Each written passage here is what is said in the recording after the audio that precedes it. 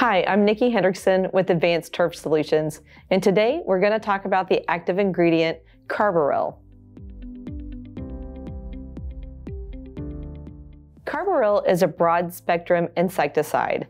There's pretty much every insect around that's probably on that label. From your soft-bodied insects, things like aphids and whiteflies, to beetles, and even to some insect relatives like spiders and ticks. Carbaryl is labeled for golf courses, sod farms, cemeteries, and commercial turf. It does have residential turf on that label, but as a spot treat only.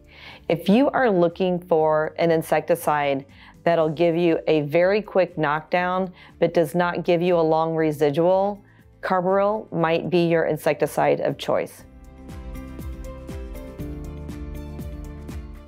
Carbaryl has a lot of uses.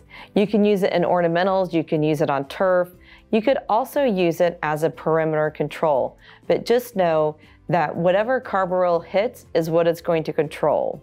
It is a contact insecticide, and it does not give you the length of residual that many of our other insecticides will give you. To me, it is going to be used when you really want to just have a quick knockdown and you're looking to control a population that is established and not there, and when you're not expecting a rebound population to happen. Carbaryl can be used out of a ride-on spreader sprayer if you can get to at least 1 gallon per 1,000 on your water volume. Any tank that you have that you can do that with, you can use.